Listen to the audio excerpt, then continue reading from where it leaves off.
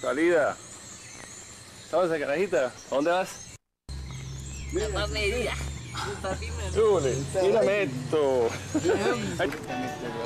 En el campo de Carabobo, un monumento nuevo. La mangamentación del campo de Carabobo.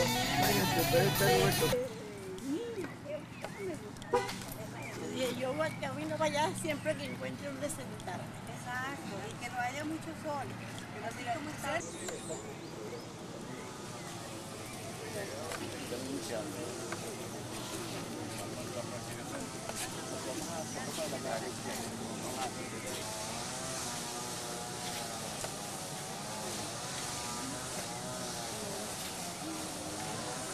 Vamos a encontrar las alegorías a Venezuela y España.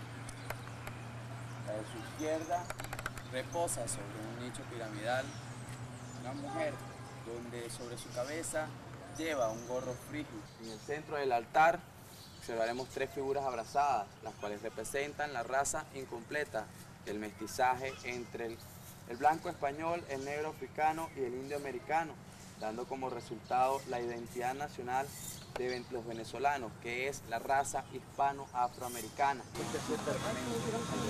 La igualdad. Desde hace ya...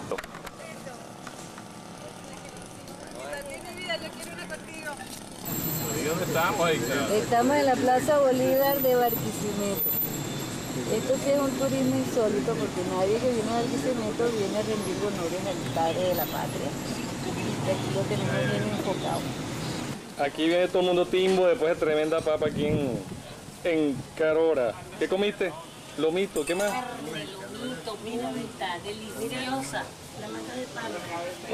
La mata de parra. Y ahí se te está jodiendo la mata. Tiene uvita. No tiene uvas. Ah, no, mire, tienen unas uvas fruncidas ahí. Ay, sí, unos racimitos.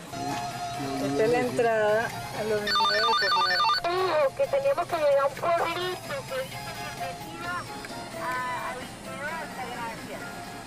Y yo soy adivino, no jodas. Ay, qué gracioso.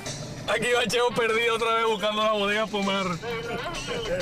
Perdido de bola anda Cheo aquí buscando la bodega Pomar.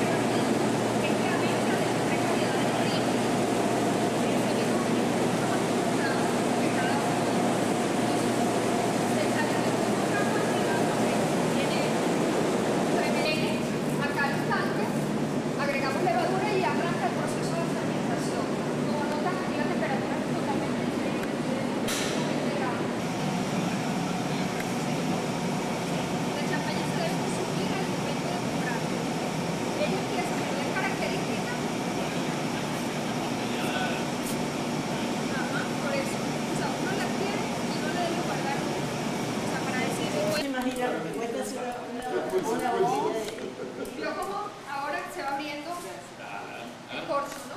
Quiero que salió derechito. Cuando el corcho se queda así tieso, la champaña o ya está mala o es de mala calidad. ¿Okay? El corcho obligatoriamente tiene que comenzar a abrir y a expandirse para que quede justamente como un champiñón. Eso significa que la champaña está fresca. El conserva tinto que va a salir al mercado, el Petit Verdot, el Syrah y el Tempranillo son los vinos orientales. Las champañas, esta champaña el año pasado ganó medalla de oro en Italia, en el Vinitaly. El vino se llama champaña especial porque el vino base, como yo les dije que fermentó la primera vez, lo dejamos añejando en barrica. Entonces agarra estructura como un vino reserva, se hace después una fermentación en botella y se queda madurando, y por supuesto el vino adicional para la Brut es también reserva, entonces una champaña mucho más estructurada. Ganó medalla de oro en el Vinitaly del año pasado, y aparte de eso hace 2 años hay un libro que se edita en París donde se resaltan los 1000 mejores vinos del mundo. Caramba. Por año. Y quedó la champaña Pomar entre los 1000 mejores vinos del mundo.